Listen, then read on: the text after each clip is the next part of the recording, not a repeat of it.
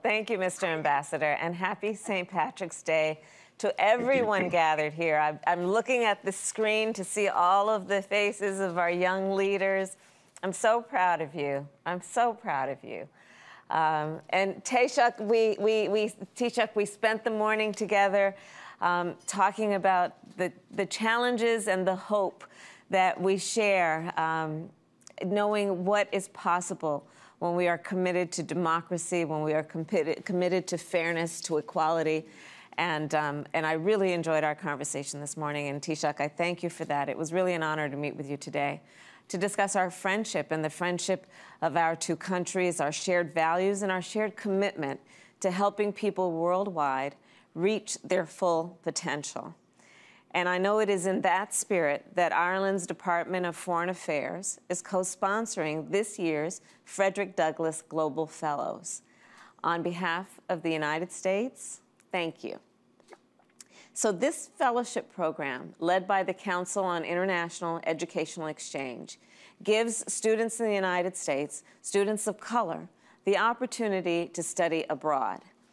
Miss Nettie Washington Douglas, who is here with us today, has supported this program since its inception. I'm sure she'd agree, given her great-great-grandfather's time in Ireland, that this year's fellowship program is very special. Frederick Douglass, the great American statesman, traveled to Ireland, as the Taoiseach said, over 175 years ago. He traveled to Ireland to avoid being recaptured into slavery.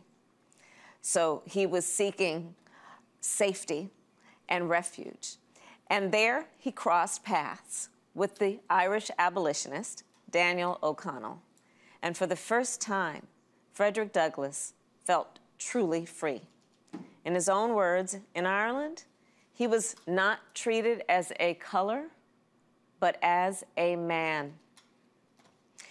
I have this sculpture of Frederick Douglass on loan from the Howard University Gallery of Art that reminds me of who he was and what he stood for. Many of you know that. Like a few of this year's fellows, I attended Howard University, a school that was founded at a time when few recognized the potential of Black students to be leaders. At HBCUs, in fellowship programs like this, students of color are prepared to lead, like Frederick Douglass in Ireland. You can come as you are, and you can leave who you aspire to be. So to the fellows here today, congratulations. Your nation is so proud of you.